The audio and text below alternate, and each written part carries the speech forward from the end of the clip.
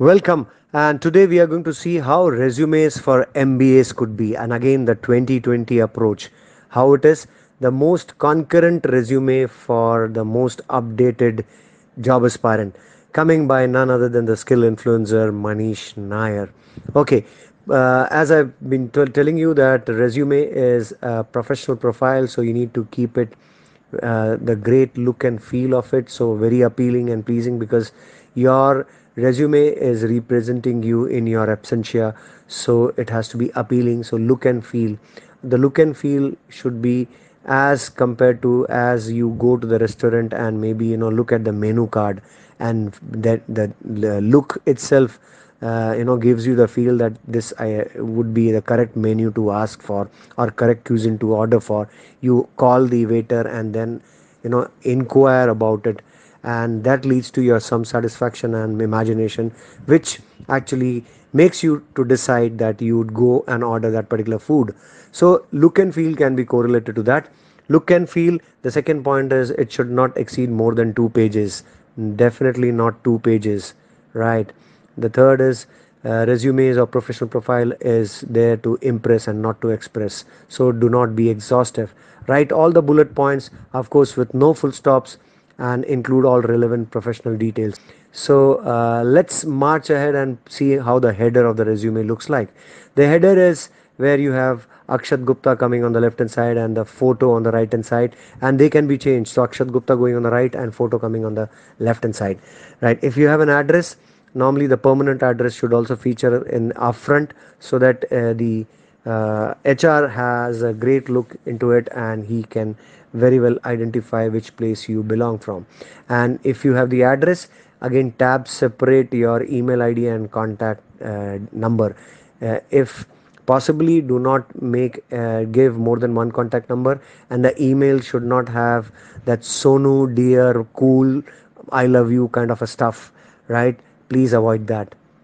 And the second is professional statement. Everyone needs to evolve with one good statement, career objective, what it is called. Otherwise, it should not be more than 1 to 2 meaningful sentence. And what could be there? So I've framed a career objective especially for the MBAs. So here I'm going with a statement: I am a trained fresher with an exposure to human resource, willing to join a growing organization and exhibit my full potential. So here it is for human resource. And the second, I have done it for finance, aspiring to make a mark in the field of finance where my learning are translated into performance and ensure mutual growth. So two statement for two different MBA stream. Next is academic credentials, how they can be done. Start with the present qualification, put an aggregate percentile of whichever year that you are. If the second year you are pursuing, let's say, and the first year's aggregate is there, mention that, followed by your graduation, because MBA will be followed by graduation, followed by HSSC, followed by SSC. And there is a template for you all to refer how this can be formatted in a tabular form for your reference. Next is technical qualification. So whatever skill, qualification you have, let's say MBAs have major and minor, right? So major subject should come first and minor should come second. Of course, every corporate office needs every candidate to be computer literate. So I think you should essentially be aware and know and master maybe MS Office, Word, Excel and PPT to a greater extent. So technical qualification, technical skills. So let's see what technical skills are basically for the MBA. Resource management.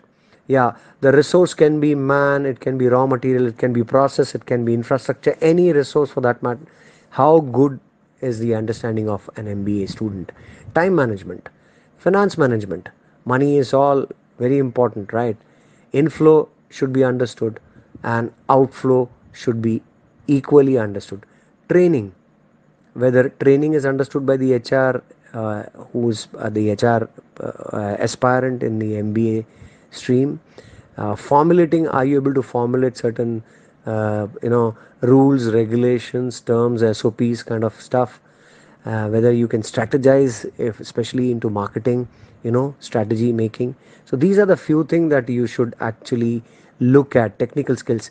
Let me go and further deal with the individual streams of MBA, and what comes to my mind is finance, first of all. So here are top finance must haves that will put you in prime position for promising career in the finance. And what could be they? A formal accounting qualification is needed, so you should have an hands on experience for particular accounting, one keyword there. Interpersonal skills, as you would be associated with diagonal and maybe cross communication, you will be talking to several departments, so you should be good at interpersonal skills. Ability to communicate, you need to express yourself as you are an accountant or you are a finance a professional. So at times you need to communicate to make people understand and understand equally from them as well. Financial reporting, so you need to prepare report as well.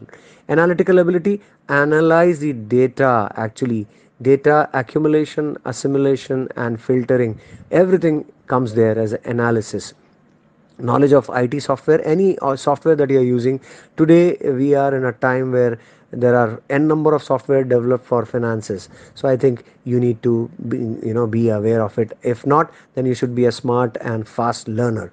Management experience, in case if you have several internship going your way, any work experience that you can show and maybe pull it off as management experience, called as commercial acumen. You need to understand what is the commerce, what is business, and what is commercial, means the money, and how to actually control and regulate money so that your profitability is optimum. I think finance, these many skills are required.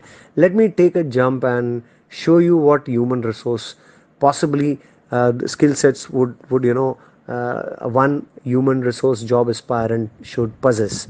Employee relationship, how employee relationship can be developed, how it is, if they can foresee, forecast, have a lot of trainings, build a good camaraderie, help each others, build that kind of a spirit. That is what employees relationship is all about. Onboarding, recruitment, human resource information software, so again it is talking about one of the software. Performance management, every employee in the organization has to have his contribution, and the contribution has to come substantially, and it has to come every year. So very regular monitoring of performance, that is what is called as performance management. Teamwork and collaboration, of course, sometimes you need to work with a specific department, and sometimes with the whole organization, so teamwork and collaborations are needed all the time. Scheduling of regulations, scheduling of SOPs, scheduling of training, scheduling of altered rules, or maybe anything that new has to be incorporated. I think that is what it is, scheduling. Customer service, yes, customer service, again this is one which decides the company's health and prosperity, so this needs to be understood. At the same time, project management, many projects are undertaken. The HR is a quintessential person, one key person who actually takes a look and has a close monitoring to entire project. So that is what human resource as key skill for job aspirants. The last is marketing, right? Marketing is what skills a marketing employer seek at this point of time is interpersonal skills. So again, interpersonal skills is featuring here. Good oral and written communication, whatever form of communication that you do, you are a marketer, so you need to be equally adaptive with both written form and verbal form of communication. Numeracy and analytical ability, I think we have talked in the HR section and finance section, but numeracy is to do with maths. You need to be strong at mathematics, so that the sales, the marketing, the figures, the bottom line, everything is understood. Creativity and imagination, yes, every marketer needs to go out of the box and be specific to a territory. One single rule does not apply to all the territories, so you need to get very specific to what Punjab wants, what Kerala wants, what Kolkata wants, what Mumbai wants. So that's where the creativity and imagination is exercised. Influencing and negotiation skills, two very very important. If you are not able to influence yourself, you are not able to market yourself. Negotiation skills to bring about the value of the organization that you work for, and to bring about the your own worth and value, so that you and your services or the product become highly marketable. Teamwork, that's the bottom line. You are alone not going to survive. It is always be marketer or a salesman is always among the helm of people, and that is where his interpersonal skills should be also highlighted more. Team player, teamwork, organizational ability, how better one can organize and execute. So organization ability in terms of planning and executing, that is essential. IT skills, as I mentioned with finance and HR, computer literacy is required here as well. Okay, so I've been explaining to you about the MBA so far. Internship is important, so use bullet points. You mention your takeaway, whatever internship that you have done. Give HR the believability that you have learned so many things. So maybe if you can explain it to 1, 2, 3 points, put it in bullet and mention there. Skill sets, you might have honed skill sets. For example, team player, that is one of the skill sets asked in the marketing.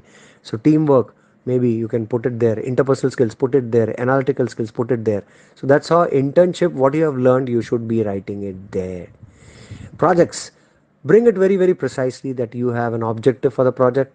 You started with the objective and you continued with the process. What is the process that you have undertaken, and what was the conclusion drawn? I have just provided you one template over here below the project slide so that you all can gaze and take a clue from. Moving on, you must have definitely participated right from your schooling to HSC to your graduation to MBA. Lot of events, lot of role plays, lot of participation.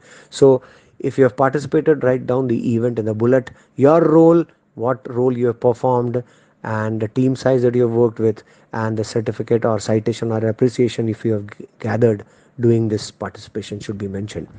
Next is the personal detail where your date of birth comes, your name comes, and your father or mother name, whichever is in the fashion, please you can put it on. And if the permanent address is already mentioned, then you don't need to. In case if not, then please write it in a personal detail column. Signature is the last thing. So date is tab separated with the signature. Below where you see that place is tab separated with the name. This is the correct form. So take a clue. Now I repeat that every resume is a standard document, but it differs because the job description differs. So at times MBAs will have business development, marketing, finance, accounting, HR, or licensing, or PR, or sales, whatever is that you are applying for. There are different job description. Do a little survey and align, maybe customize your job profile. Looking at the job profile, customize your resume accordingly. I have ensured that there is one template for your reference, so please go through it. That is it from my side. Thank you so much for being a patient listener, right? And if you have any question, please drop in. Your MBA students especially, this was meant for you. Thank you so much. Best wishes all.